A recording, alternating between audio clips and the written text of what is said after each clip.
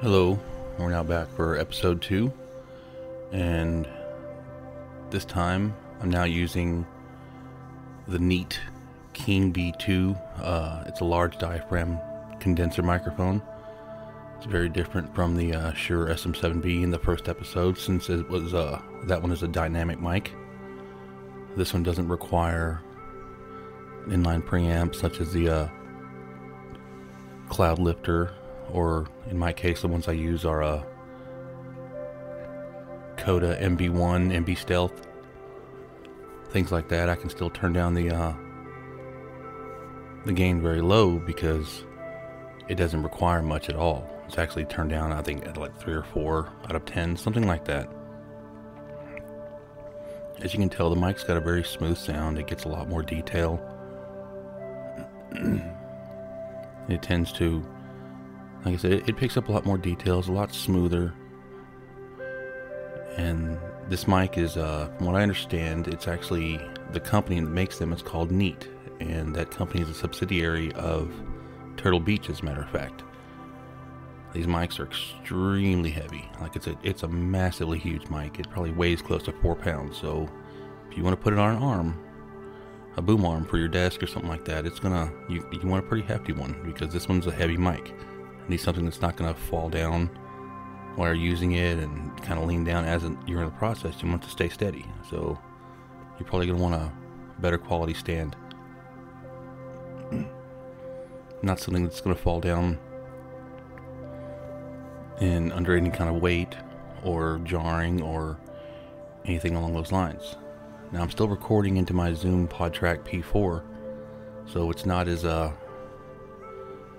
not anything like a high dollar or super expensive interface, but it definitely does the job really well. It's like I said, it's got 4 inputs for mics. It's got 4 outputs for headphones.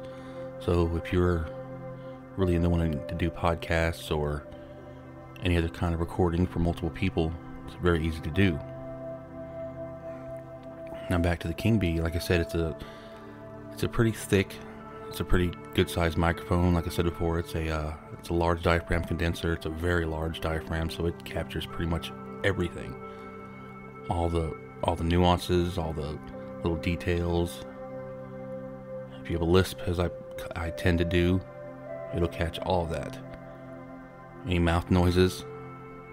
So what you want to kind of do is, you want it close to your mouth, but you want to kind of offset a little bit so you're not speaking just directly into it. You want to kind of talk over it or to the side of it. So you're going to get, as much detail as possible without just overloading it with plosives and just noises that you don't want in it. You want your voice. You don't want your puh and stuff like that. You want the good noises. Nothing that's gonna just make it sound harsh, and you don't want it to clip and things like that. But like I said, luckily this mic is actually really good quality for being as cheap as it is. It comes with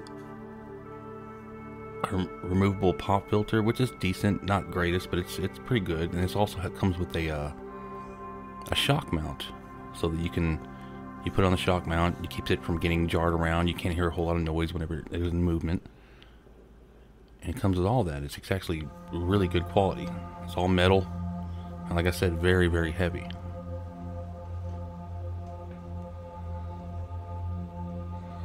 So it's definitely the kind of mic that if you wanted to use some for singing or voiceover work, I think it's only like $169, something like that, brand new, which is, for the quality this thing puts out, I was very surprised and very impressed with it by far.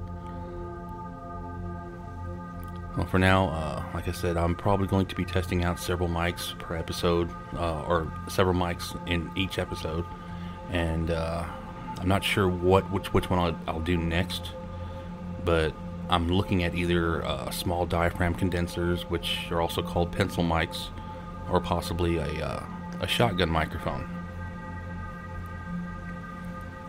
But we may later on do comparison with two different microphones at once, to where you can hear, what one sounds like compared to the other, and it goes back and forth instead of just one mic per episode, so it makes it harder to really kind of clear your audio palette, so you can really get a chance to see which one sounds better to you.